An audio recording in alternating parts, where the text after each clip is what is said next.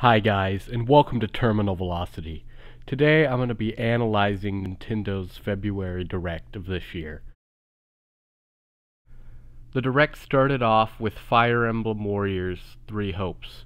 This looks like a very interesting Fire Emblem Warriors game, and it has a lot of similarities in art style and just aesthetics to Age of Calamity, and it looks like an overall great game. Three Houses is a really good game. So I'm pretty excited for this new Warriors game in that series.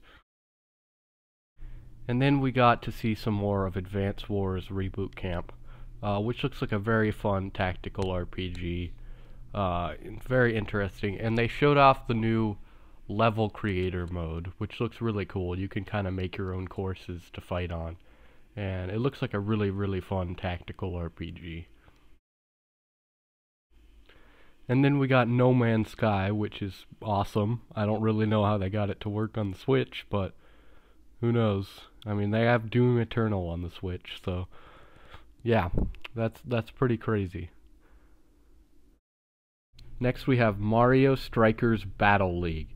This game looks super interesting and I might check it out, but in general, it looks really cool and it has more of a fighting game kind of edge to it, but it looks fun.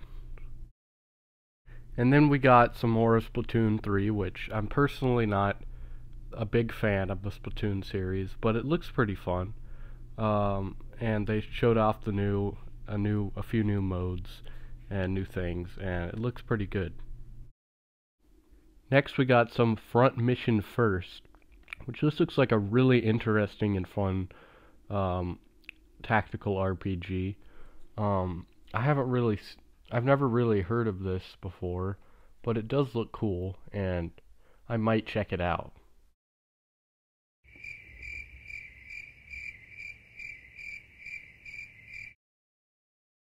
And next we have a remade Star Wars game, which looks pretty awesome, as well as the Assassin's Creed Ezio trilogy or collection. It looks really cool, and it has a combination of a few different Assassin's Creed games, which I'm not personally that much into, but they do look pretty awesome. And the next announcements were SD Gundam Battle Alliance for the Switch, as well as a new Chrono Cross Radical Dreamers collection, which is sort of a remake or remaster of the Chrono Cross game, which looks very interesting. I haven't played Chrono Cross, but I have played Chrono Trigger, and it's really good, so who knows? Just looks like a very interesting game that I might check out. And then they had Kirby and the Forgotten Land.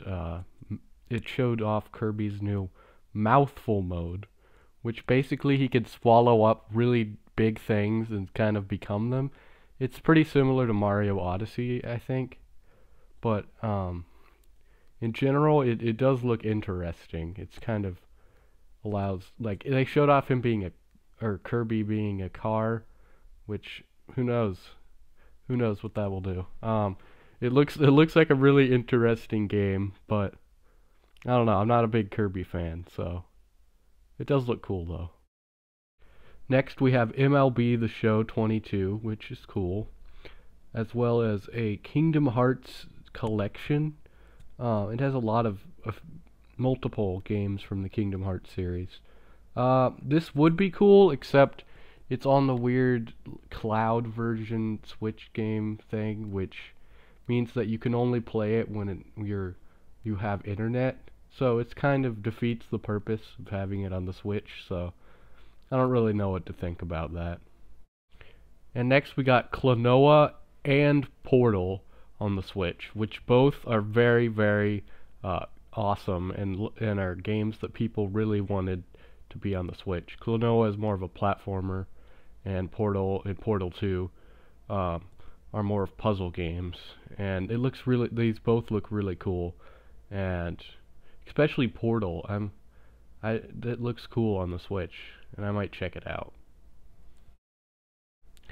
Next we had Live Alive which is a very interesting RPG. I don't really know very much about it, but it does give me some Mother 3 vibes, so I don't know, it's interesting. Next we have Nintendo Switch Sports, which looks really, really interesting. It's kind of a sequel to Wii Sports, or Wii Sports Resort and Wii Sports Club. Um, and it sort of, it has a few sports. It doesn't seem to have all of the sports that were in the previous games, but it does have a few.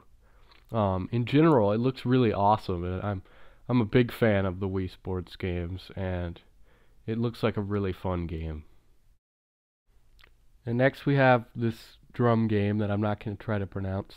That has Megalovania and Legend of Zelda theme, so that's pretty awesome. And then we have a personal favorite of mine, Triangle Strategy. Triangle Strategy looks like a really awesome tactical RPG that I'm definitely going to be checking out. And it just looks really great. It has good characters. I've tried out the demo, and it's really, really fun. And then there's some new Cuphead DLC, as well as a free update for Metroid Dread, which adds 2 new modes, which are pretty cool. But what I'm more excited about is the Boss Rush mode that they're adding at a later date, which looks really cool. I'm a big fan of the bosses in that game, and I'll definitely be doing that Boss Rush mode. And then super awesome, Mother 1 and Mother 2, or Earthbound and Earthbound Beginnings, were added to the NES Online and the SNES Online, which these are 2 of my favorite games, and it's awesome that more people will have a chance to play them, and I'm very excited about that. Next we have Getsu Fumadin Undying Moon, as well as Lego Brawls, which looks like an interesting game. But more excitingly, after this, they announced new Mario Kart 8 Deluxe Booster Course Pass DLC, which sort of adds a lot of new, or not new courses, but old courses that they remade for Mario Kart 8 Deluxe, including Coconut Mall, which, yes, Nintendo Coconut Malled us. But also there are a lot of tracks that look really interesting, and a few that I want to be in there. And so I'll probably check this DLC out. And then we got an announcement of Xenoblade Chronicles 3, which I'm not a huge fan of the Xenoblade Chronicles series. 1 and 2 look cool, but 3, it looked really awesome. Like I'm pretty excited for this, even though I'm not a Xenoblade Chronicles fan. It looks really cool, and I'm really excited about it. So what did you think about this Nintendo Direct? I personally would have given it about a B plus if I was going to give it a letter grade. It was pretty good. It wasn't the best, but it was still really, really good. I hope you enjoyed this video, and I hope that you enjoy some of the games that were on this Direct. Again, I'm Terminal Velocity, and I'll see you again next time. Bye.